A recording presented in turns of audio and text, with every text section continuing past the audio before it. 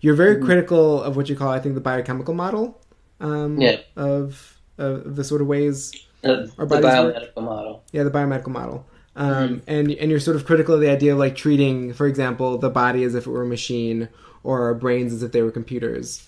And as someone who I think I'm a bit more sympathetic to those models, but I'd like to hear you at least like lay out your sort of case where you think they're inadequate and what you think is maybe a bit better.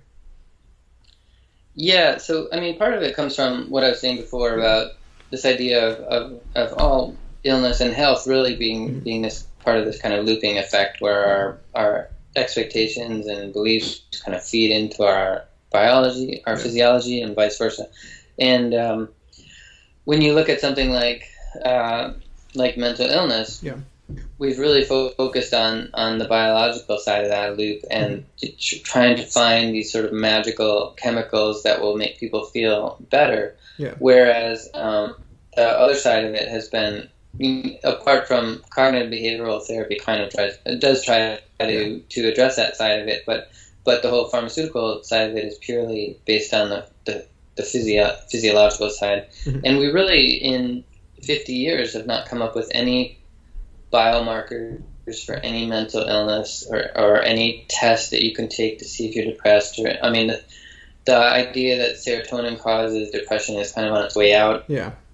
And so, we're back to kind of zero with that stuff. And I think if you go back from that a little bit, I think what it goes back to is that the mechanistic understanding of the body and mind goes back to kind of this effort to try to get rid of dualism, which is the idea that there's a body and a mind and they're separate and stuff. And but I think there's evidence that Michael Gazzaniga talks a lot about this in his book of Who's in Charge? About how it's called strong emergence, where what emergence is, where complex systems evolve from small sort of repeating actions, and there's two ways to kind of understand that. One is that so an ant is just a simple thing. It can't really do very much, but when it reaches a certain critical mass of ants, they become like an intelligence, and they can make a colony, and they can move their eggs when they need to and act as one sort of thing.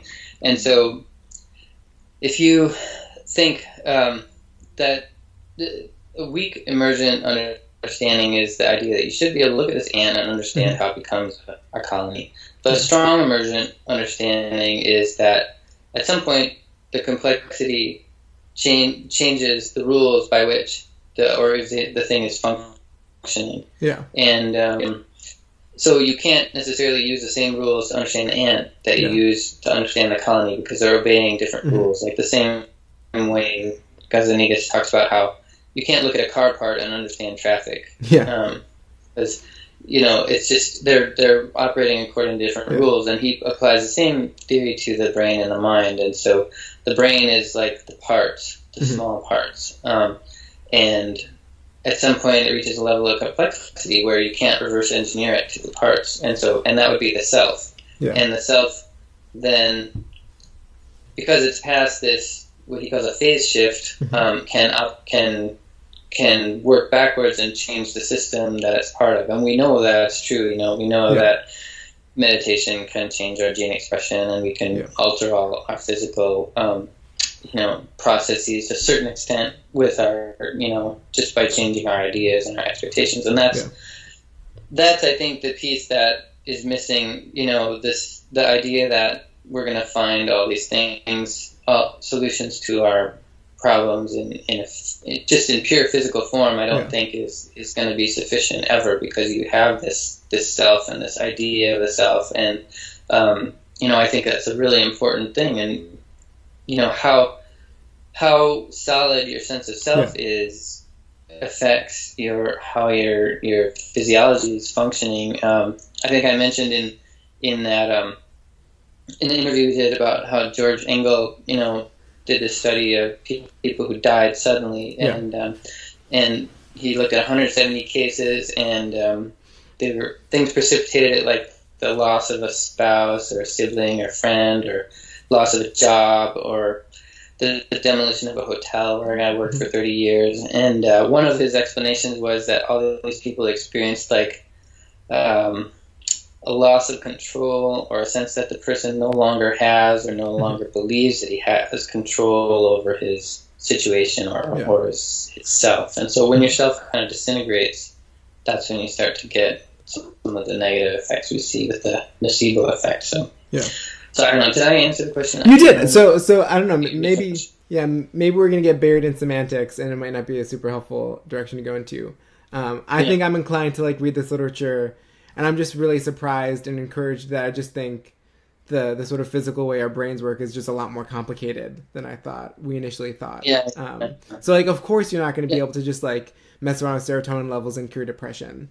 Right. You know, like SSRIs are like really helpful. I think it's a little bit of a mystery how helpful they are, but like on average, they tend to be just as good as, for example, like cognitive behavioral therapy. And what that's doing is just changing. So that's changing what CBT does. Is it just changes the way the brain works, and of course that's sort of physical.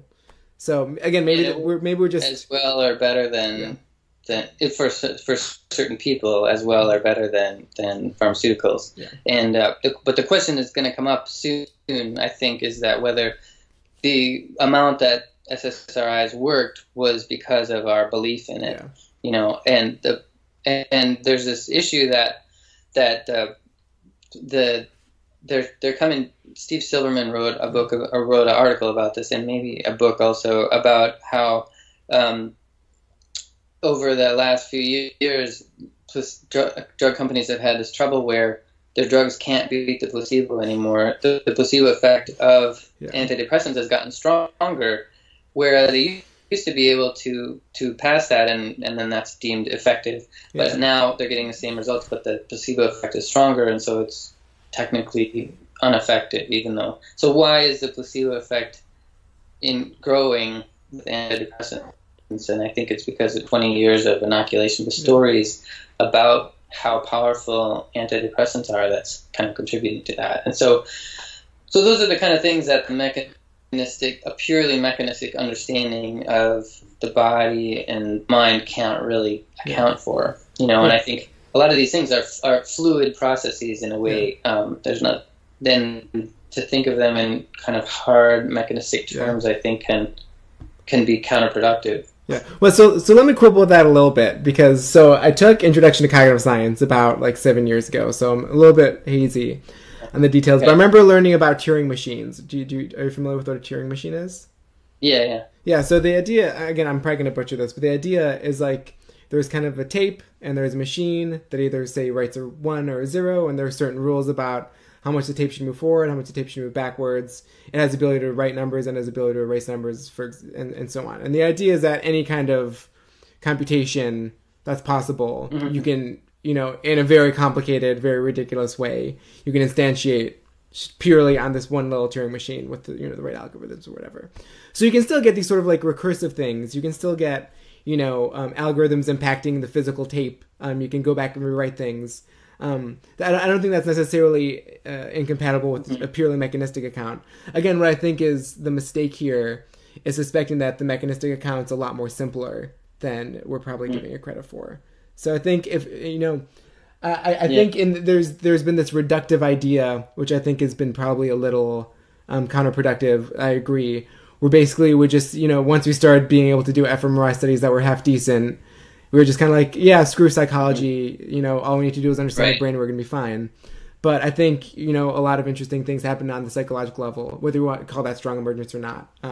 I think there are interesting ways to talk about this. But I do think, like, there's a strong case to be made for sort of distinctive, specialized sciences. I think psychologists and neuroscientists are doing different things. I don't think that makes it less mechanistic or less physical. But again, I think we're just arguing semantics at this point. No, I don't know. Yeah, I mean, there was a period where neuroscience was considered thought to be going to answer all our problems and explain everything and stuff. And I think we're sort of getting beyond that a little bit now. And biomedicine, by the way, is really powerful and is really important. And I'm not saying it's not, but it primarily came out of a infectious disease model, of from developing antibiotics and vaccines, and so that is, for those things, it's good enough. It's more than good enough to, even though there is a little bit of mental side to that with your immune system and those sorts of things, but when you start to try to apply that then to mental illnesses or other things, or chronic pain, or other things that are more complex, and where yourself is a bigger presence in those things, then it starts to fall apart a little bit.